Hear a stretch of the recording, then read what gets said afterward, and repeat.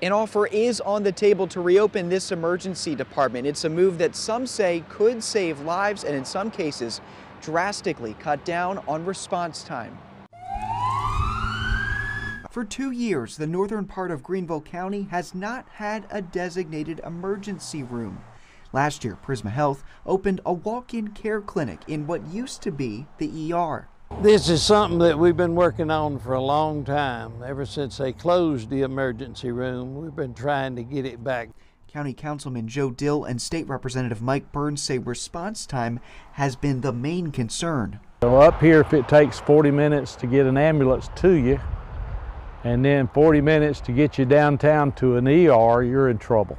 In a new statement, Prisma Health says it is willing to work with the county to bring back the emergency department. In part, quote, "We have shared a plan with the county which would accomplish this goal, and we are prepared to move forward upon their approval." The cost is not clear.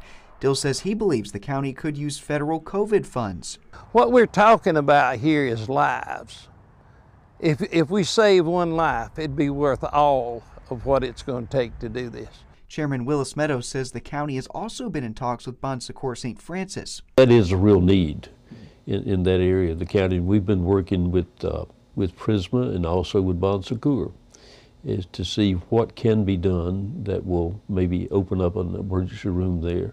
But nothing has been settled or has been decided at this time. I'm going to be standing with either group that comes, and if a third party comes in, you know, we're big enough up here now. If we had 2 emergency rooms, I'd be standing with both groups, but we need one now desperately. It's not clear when or if council could take action on this proposal. In Travelers Rest, Taggart Houck, WYFF News 4.